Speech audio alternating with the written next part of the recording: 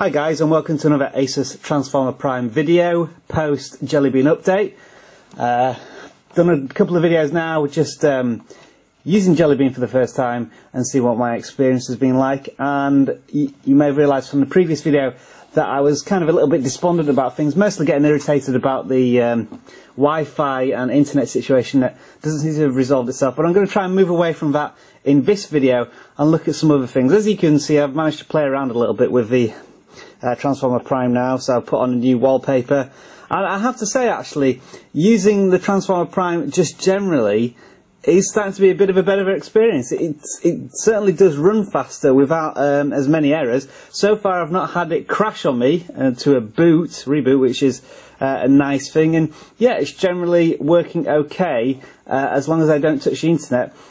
So just to show you a couple of things, one thing I did is I plugged the Transformer Prime directly into my laptop, which is just out of view there, and transferred a video file on, which is something that I wasn't able to previously do on the Transformer Prime. It never really agreed with being plugged into a laptop for transfers, and I managed to put on a movie very quickly and it works perfectly.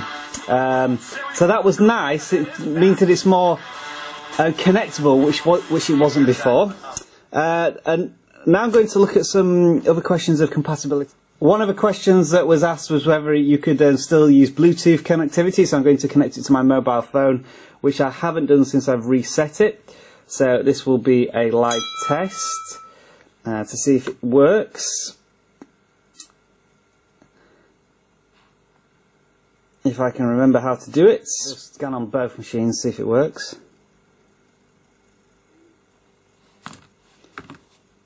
There we are. So we should be pairing them together now. There we are. And let's try and send a file from my phone. This picture of a dog will do nicely. So I'm going to try and send the phone, and as you can see, that was pretty reliable and quick. And if we can open the picture now, we should see a picture of a dog on both. Yep, so proof there that the Bluetooth is still working fine. Next thing we're going to look at is connecting HDMI to a television. Okay, another live test here then. So the Asus Transformer Prime here, I've detached it from the dock. I'm going to plug it straight into my television using my HDMI cable. This was another thing that used to work fine, so I'm expecting this to be work just as well as it once did. Sorry, while I find a connector. Right, here we go. There we are, connected. I just hope it's plugged into the right channel. There we are, and that's worked fine. The resolution seems okay. There's just a couple of borders. There's a border here, but I don't think that's too bad. And it's pretty instant on there. So again, another thumbs up for the HDMI, which I always said. I seem to remember I said in my main review that the HDMI was one of the strong points of the Asus Transformer Prime, and that's still the case. And the sound still works fine. It just blanks out on the screen. You can still use the controls on the screen, but the video is actually played back on the television. I'm trying to control it from behind the camera, which is very difficult to do. There we are, that's scrolled fine onto a different part of the track. So that bit's still working, which is all well and good. Okay, what I'm going to do here is just some general tests as if I was using my Asus Transformer Prime as part of my daily life, daily routine. So one example might be just simply plugging it back into the dock. All these little things where you're just using the Asus Transformer Prime as you normally would, and then all of a sudden you would catch it out with something ordinary and it would just stop working and you would wonder why. So another example is I'm just changing it to a random live wallpaper and seeing how that looks. And that seems to, it's a very nice live wallpaper actually, I quite like that. And then we'll just go into a random browser, go to a website, let's see, let's go to Engadget, and just see how quickly it loads up that page. Again, just going about the daily routine. I'm using Dolphin browser here at the moment, and it's loaded up the beginning of a page quite well, but then it seems to get stuck. So just using the internet again, it's just a bit of a problem, but actually it's not loading too bad there, so I'll take that as a successful test of that. But then I'll quickly come out of Dolphin, plug in an SD card, see if it detects it, and then we'll investigate what's on the card. A lot of these things I'm doing for the first time as well, so we're taking into account that maybe it's going to slow down a bit, but so far nothing too bad there. I'm just going to have a look at a picture from my SD card directly, and yeah, that seemed to load up fine. Performance, I would say, is pretty consistent there. We'll plug in a mouse now, which I don't think I've done since I've turned it on, since I've done the factory reset, sorry. So we'll stick the mouse in. Light comes on, which is pretty promising, and I can see, I'm not sure if you can see the mouse moving about, but I can. I'll just do an example of dragging this around here, and it jumps around, which is all fine. Let's go into Firefox. I'll just show you, by the way, that I still haven't been able to fix Flash working with sound. I have installed Flash. It's Flash 11.1, but unfortunately the sound isn't working yet. And I've asked a couple of people, some people have said they've got the same problem. Some people have said Flash is working fine. So it's another disparity between some people having success with, just 1 second.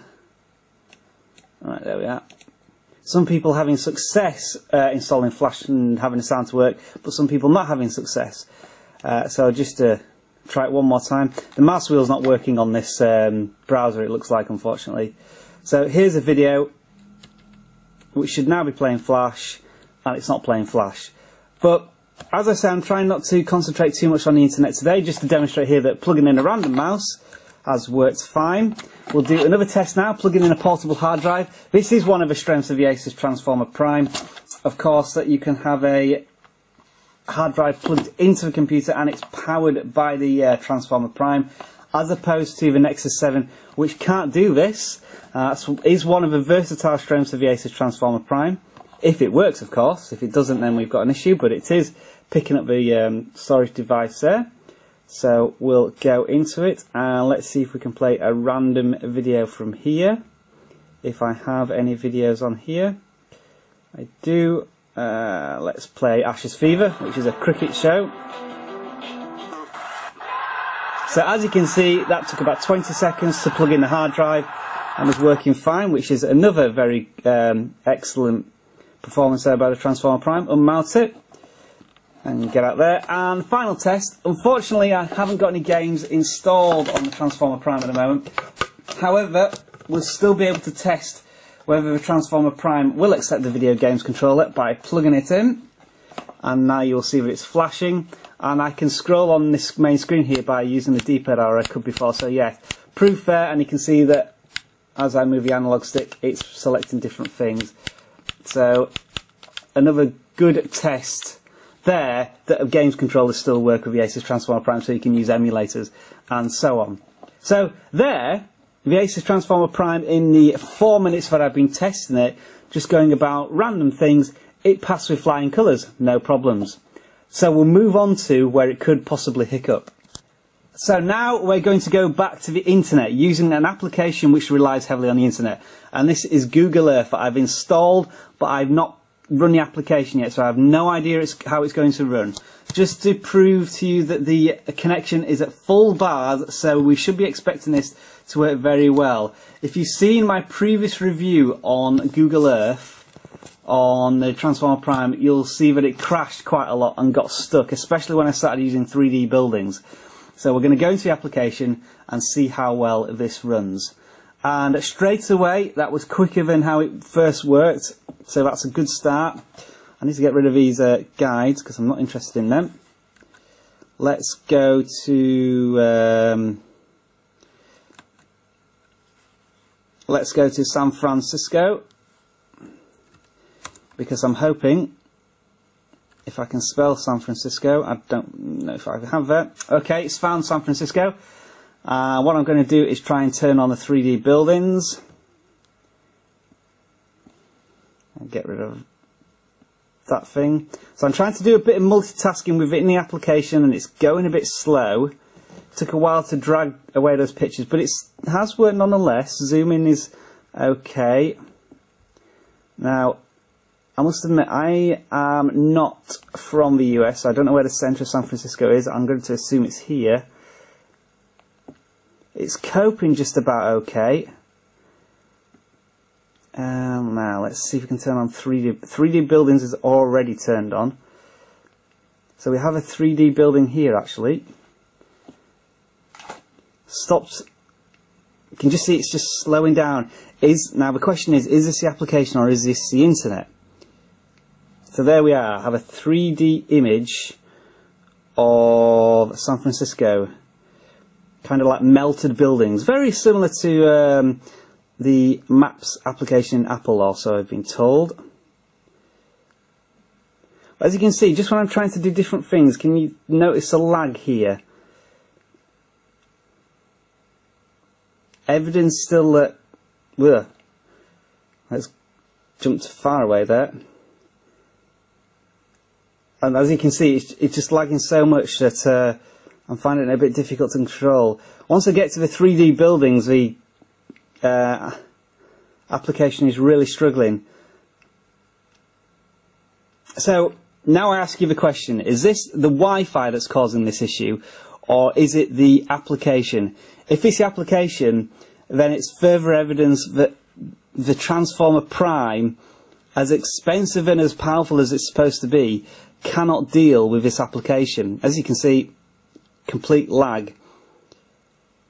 So I was going happily along using the Asus Transformer Prime, and then I hit what I've always talked about when I've been reviewing the Transformer Prime, is you'll be going happily along, walking along, and then you just hit a wall which comes from nowhere, and then it frustrates you. And this is an example of this. What I will have to do to give the Transformer Prime a chance to defend itself is do some direct comparisons to the Nexus 7 and see how that performs when using Google Earth. Because it could be that Google Earth just isn't a very well optimized application. But as soon as I move into the center of San Francisco here, you can see how, well, now it's starting to work. It's taken about a minute and a half to 2 minutes to get this picture looking the way it does. So anyway, I'm going to end it there before I carry on waffling.